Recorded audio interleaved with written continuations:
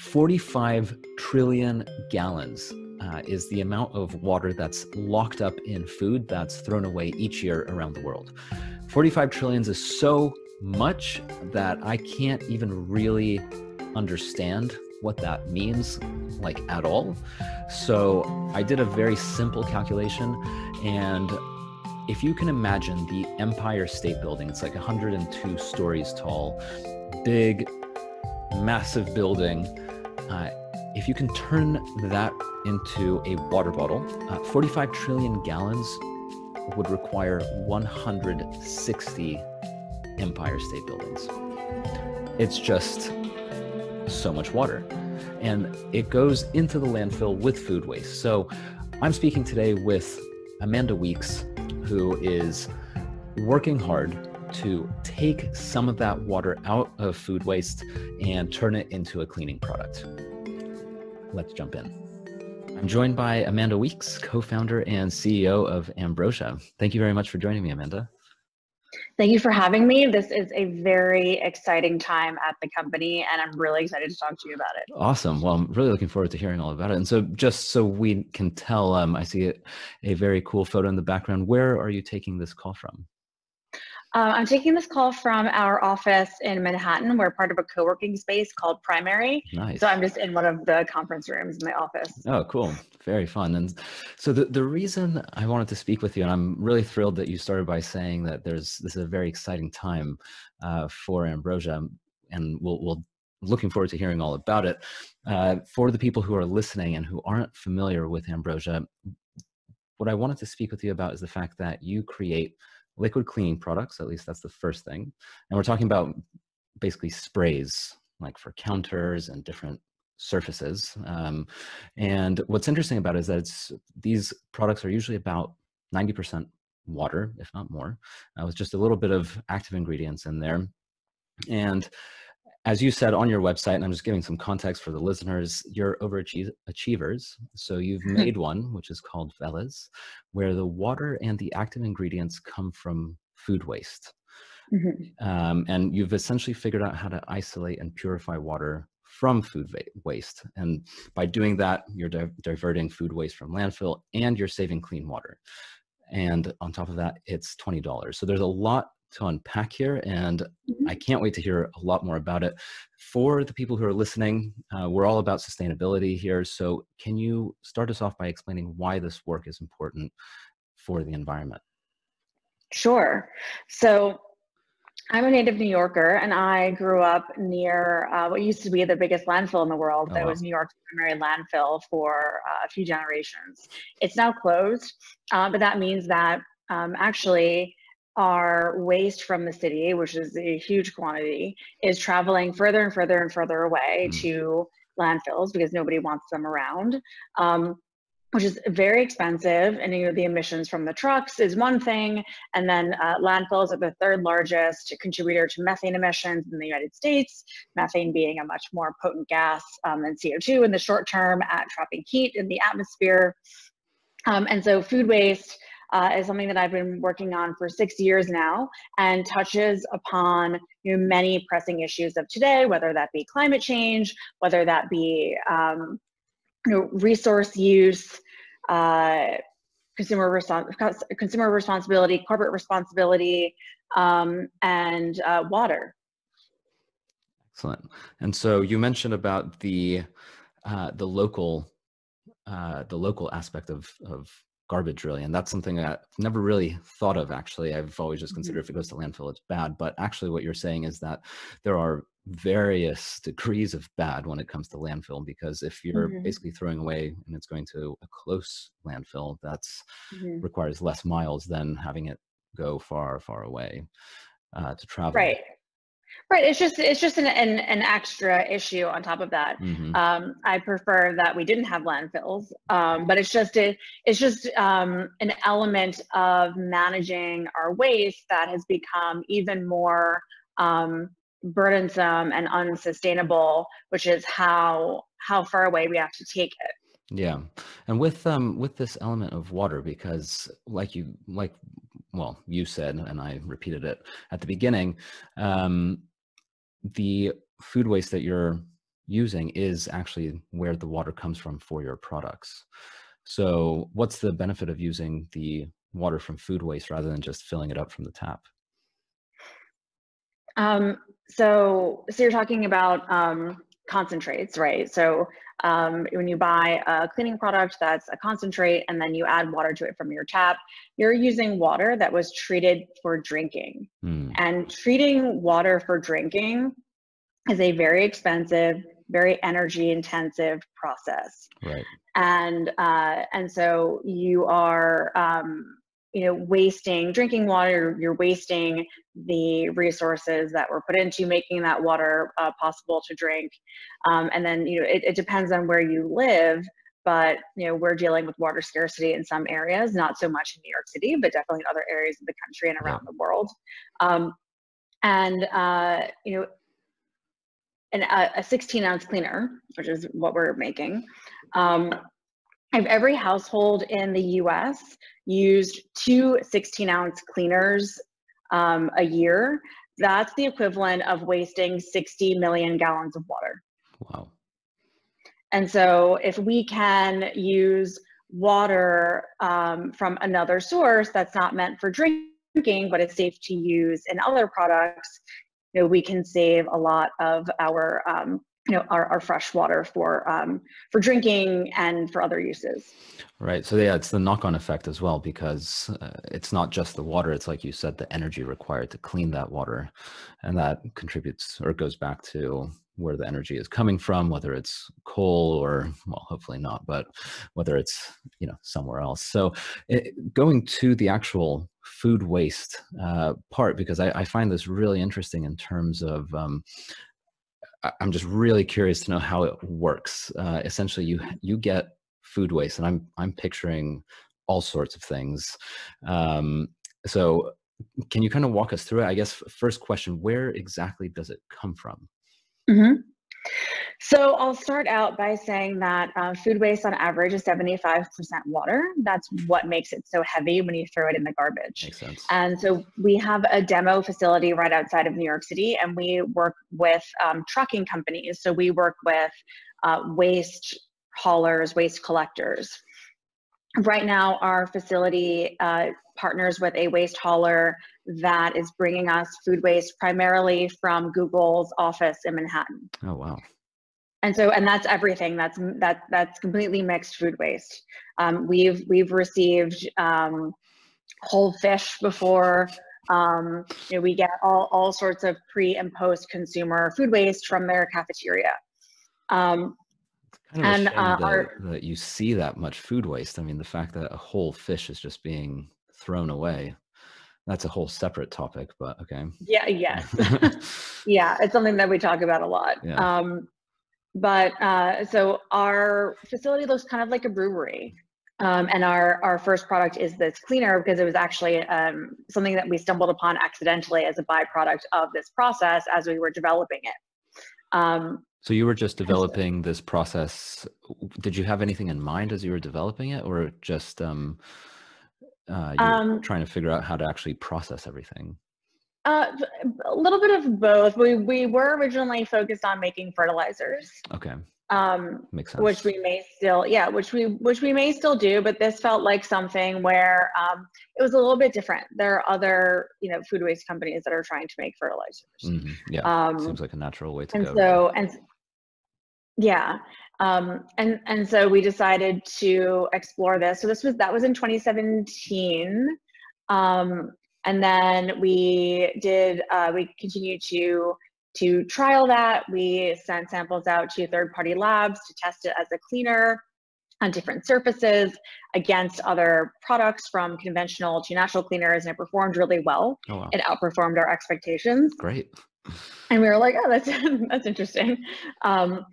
So then last year we worked with a design firm to work out all of our branding, our packaging design, our website. Actually, what you've seen is a splash page. Mm-hmm. We're just about to launch our full site tomorrow. Tomorrow, and just for people listening, today is the 29th of January. So tomorrow is the 30th of January. So that's when We'll probably be publishing this after that has come out. So for people listening, they will see the new site. I guess for reference, we can quickly share the screen here just so we can see what the current site looks like. And go ahead and, sorry to interrupt. So you're going to be publishing the newest, or moving away from this splash screen to a full site. Yeah, so this splash page is just for pre-ordering. So we've had this up for the last couple of months, and it's just a single page website. We just bottled our first run of inventory yesterday. Oh, wow, congratulations. So, yes, thank you. So tomorrow we'll be launching our full e-commerce site and have bottles ready to ship immediately. And so some of this will still be here. You know, it's going to look similar, but it will be more expanded, more information. We're also going to start working on a refill program.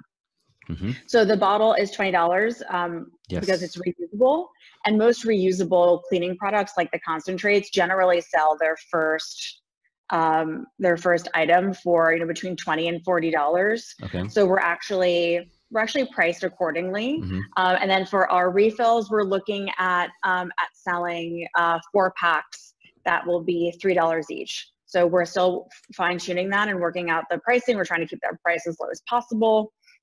But you know, this is a metal bottle, so you know, it's more expensive to make than a plastic bottle, and it's painted with this sort of like terracotta, like rubbery coating, and it feels really nice. It looks really nice to hold. Yeah, and so and aluminum is infinitely recyclable, whereas plastic and glass are not. It can be back on the shelf in 2 months. There's aluminum that's been in circulation since the 1940s. It's cheaper to make aluminum products from recycled aluminum than from raw aluminum. I think right now it's really, for packaging, the most circular material that you can use. Bioplastics still have a long way to go in terms of being able to be recycled. Right now, they kind of just contaminate the plastics recycling stream because the plastics recycling facilities can't tell them apart. And then same thing when you go to a compost facility, you can't tell plastic and bioplastic apart. So they just sort them all out before composting. So there needs to be an end of life strategy for bioplastics, which there isn't right now. And so we felt that that aluminum, and also this is all of our bottles are overstock. So we work with a domestic supplier to source surplus aluminum, standard size aluminum bottals. So we're also not manufacturing them. And what do you mean by overstock exactly? So it's like surplus. So if a company buys a standard bullet shaped 16-ounce bottle. Oh, so those are made, like tons of them are made. Right. And then so if another company buys them and then has too many, they work with this dealer that we work with, where we purchase excess bottles that already exist, that have already been made. Okay, that's great. So that you're not actually requesting any manufacturing done on your behalf, really.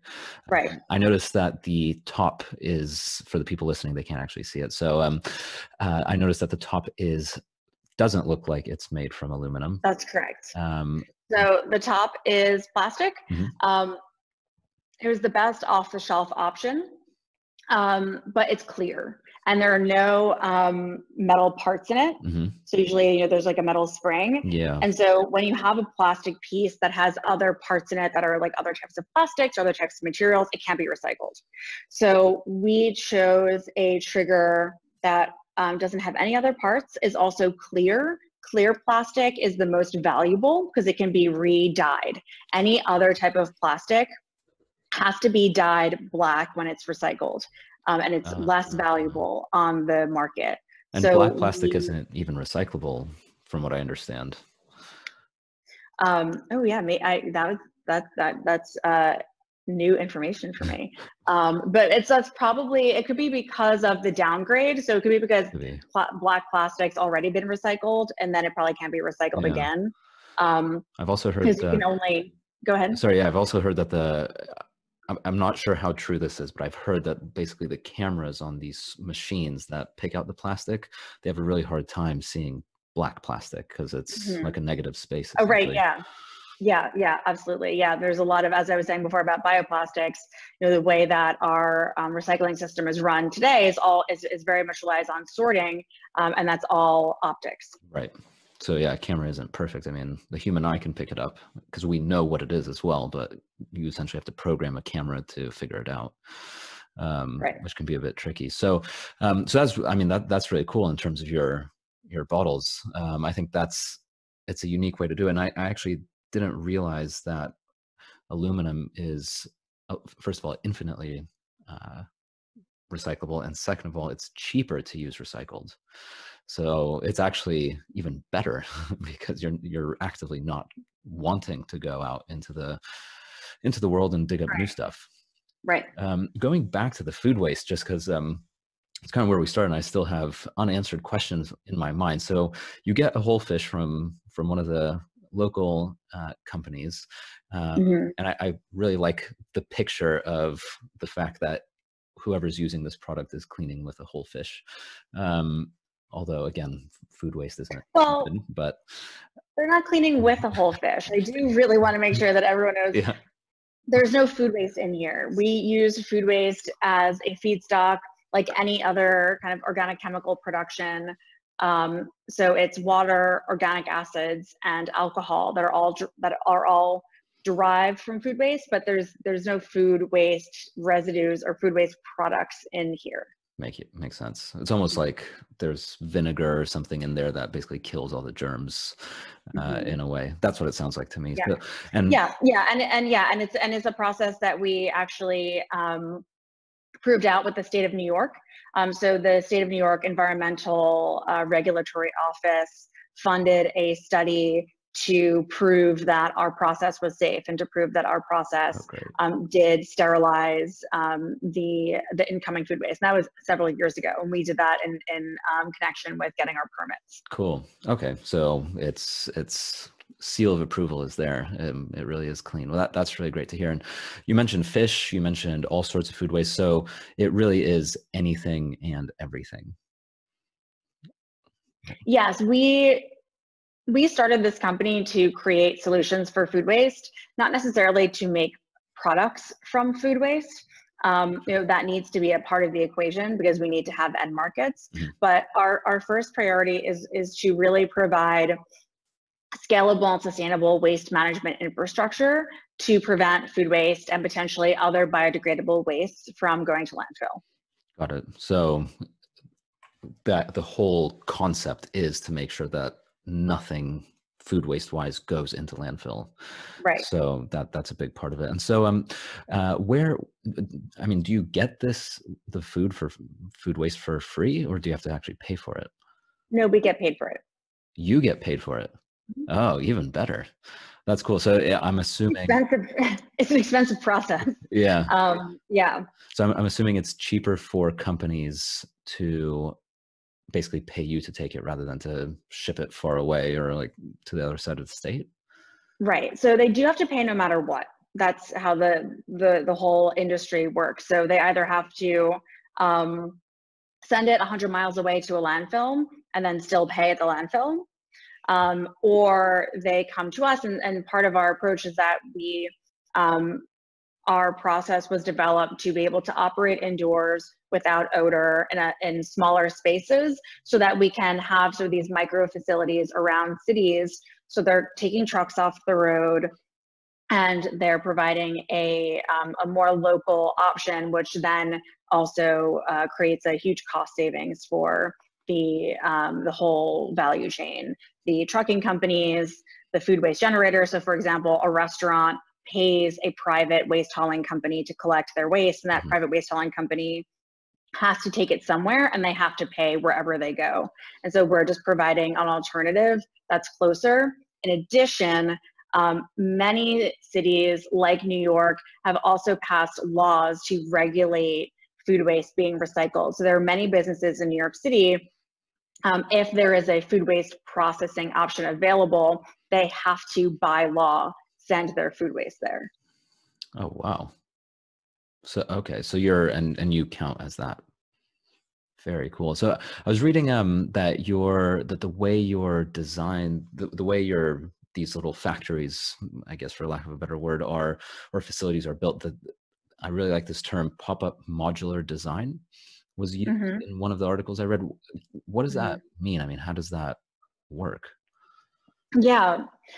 So a major part of our thesis is that we want to reuse buildings. So many times these types of facilities require purpose-built spaces on many, many acres. And so what we have done in our demo facility, we're actually reusing a former meatpacking plant that was abandoned. Cool. And so the idea of pop-up in the waste industry, you know, which is a very big and very slow industry, means that because we're not building a whole plant, you know, we can sort of pop up inside of a existing sort of empty warehouse space. Mm-hmm. And because we have a system that is modular as another aspect that allows us to kind of quickly deploy and quickly scale up. Yeah, absolutely. Makes sense. Makes sense. There are a couple of terms that I think are really interesting to cover that are mentioned on the website and just are part of your ethos. So the first one is closed loop. Mm-hmm. What is that? Closed loop is a system in which you are creating a product that can then go back into being a product again, as opposed to it's the concept of cradle to grave versus Mm-hmm. cradle to cradle. So to be able to to recover resources and materials from the system and then use them again, to create a new product. So that to me sounds like circular economy, basically. Yeah, I mean they're pretty much very similar. Yeah. Concepts. I think it's really important, especially considering that there's so many reasons to go with a circular concept, one of which is, I mean, as you said, recycling aluminum is cheaper. So there is potentially a lot of money to be saved in that process. Also, I think what people sometimes forget is that to create a new product is a lot of energy. And then we have all of these, basically these products that are just thrown away, when hopefully the idea is that you could actually reuse all the elements and not have to create new stuff from scratch. Now there's another one that you use is resource negative. Mm-hmm. And that's really interesting to me. That sounds kind of like, it sounds similar to carbon negative. Mm-hmm. So what is resource negative? Yeah, so it's a term we made up. Nice. And similar to carbon negative, we wanted to apply that type of methodology to resource use. Mm-hmm. So for us, when we're making this product, we're taking a waste material that could have gone to landfill, and instead we're using it to replace ingredients in products that would take raw resources to make. So we're saving raw resources from being used and keeping them in the environment.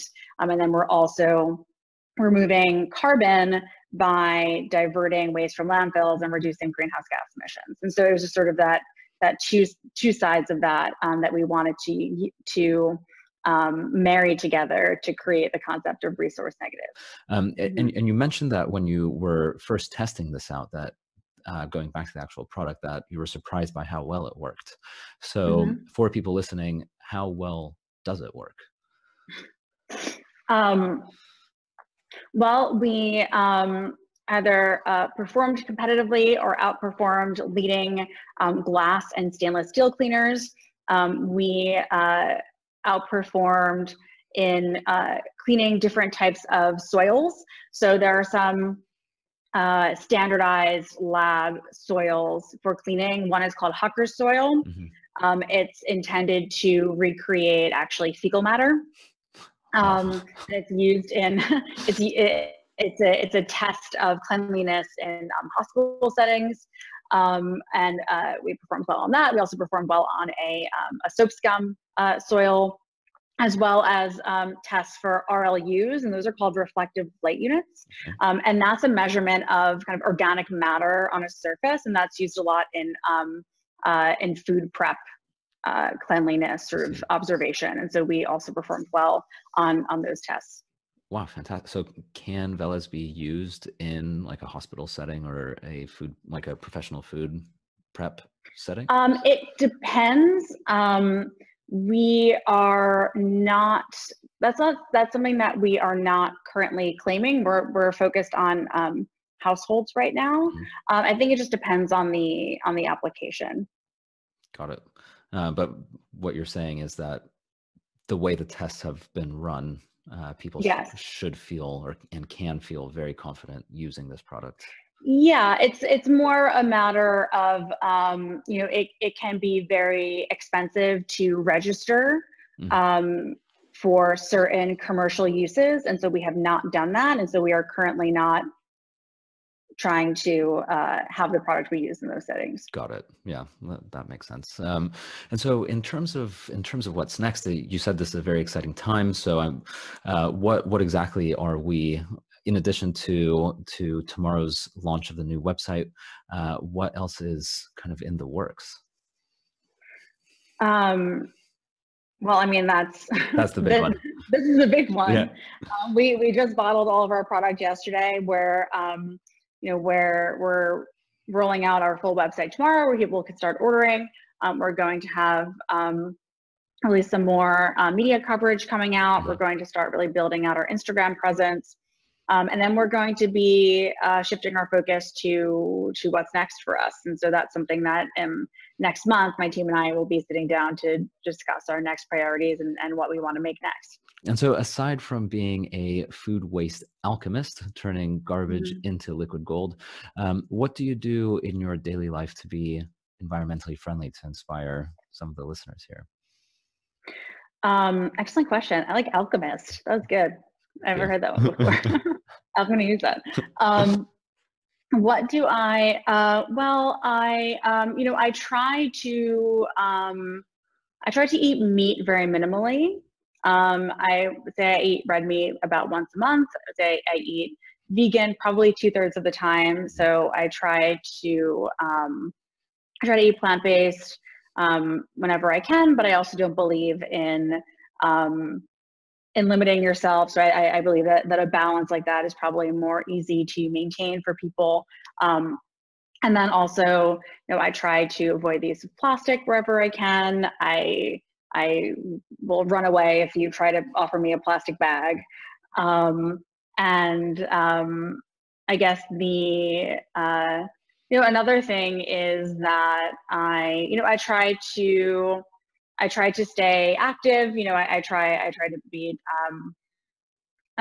also for stress management, for entertainment. I try to be very active, and I actually don't spend a lot of time watching television and things like that. I try to be more outside. I think that's another thing, but it's mostly just trying to be conscious of my consumption, trying to avoid plastic, and then trying to buy organic, buy and support responsible products. I'm very into clean beauty and clean skincare brands, so that's another area that I'm very interested in. Yeah, I think those are all really good points. I like especially what you said about going outside, because that's I think that's so important. And there's studies, all sorts of different studies, talking about how important it is just to be in nature and how good that is for your health. And I think it's also kind of what you're saying is just a good reminder that we are part of nature, and it feels so good to be there, so we should respect it. Nothing like just taking a long walk in the forest or by the beach or something. So, and for people who are interested in learning more about Veles, purchasing a product, following you, getting more updates, where are the best places for them to go? So our website is veles.com. It's VELES. .com, and then our Instagram handle is at Veles Official. So yeah, Veles Official for people who are interested in following on social, and for people who are interested in buying once this is launched. I understand you're currently only in the US. Yes. Cool. And will there be plans to expand globally at some point? Yes, I think that that will follow any expansion plans on the waste management side of the business. I think that we'll see, but I would prefer not to ship this product internationally. I would prefer to, as we expand our waste processing capabilities, that we will, that was something we'll be implementing internationally. And then I think that we will be building those facilities and building out those end products based on the local market. And it may be different products. But at this point, I'm not sure. I think it would be maybe a little bit counterproductive to ship this product internationally. Makes sense. And there's plenty of people in the US as well who will benefit a lot. I think also if you're able to set up these facilities and divert landfill waste in every country around the world, ideally, that's way better than just shipping waste from the US, because all countries have food waste, so they certainly could do with a little bit of diversion there. So thank you so much for your time, Amanda. This has been a lot of fun, really interesting. And again, for people who want to purchase the product, it's veles.com. And best of luck with the launch. Thank you. Must be so excited. Thank you very much for listening to this episode. If you want to buy some of the Veles product, it's now available on their new website. Just go to veles.com, and that's VELES.com. If you want to learn about the company that Amanda has created, and one of their products is the Veles spray, then the company is called Ambrosia, and you can go to their website, ambrosia.io. Follow us on Instagram and tag us if you enjoyed the conversation. So it's Veles Official, at Veles Official, and we're at Sustainability Matters Today. Give us a 5-star review if you enjoyed this conversation, and share it with your friends. The more the merrier, as I always say. So looking forward to speaking with you in the next one. Thanks so much.